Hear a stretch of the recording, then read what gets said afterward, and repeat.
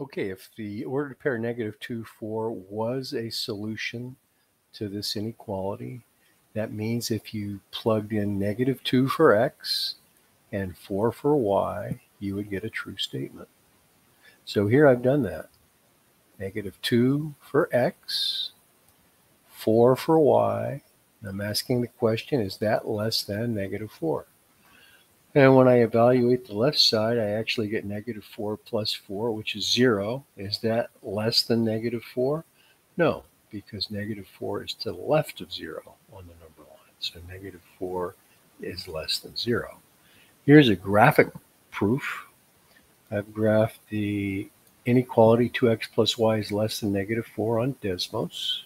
That's any ordered pair in this red region makes the inequality true. It's a dashed border because it doesn't say or equal to.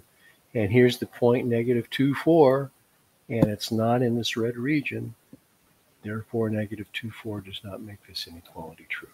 Okay, there you go. Hope that helped. If you have any questions, post a comment.